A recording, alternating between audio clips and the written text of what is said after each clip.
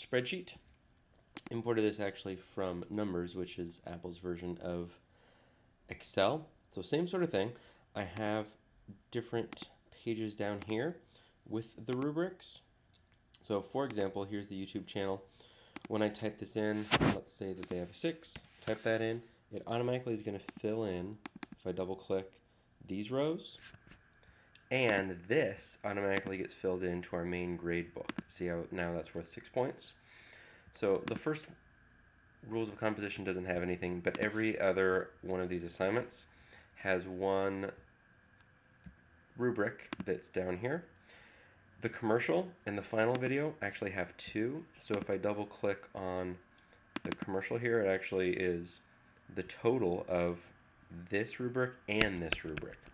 So if I fill in anything under commercial pre, 5 points here, and then go to commercial final, 3 points, you're going to see on my grade book I have a total of 8 points. When I go to share it with a student, I click share. Now this is a template, so I have a few people shared on it.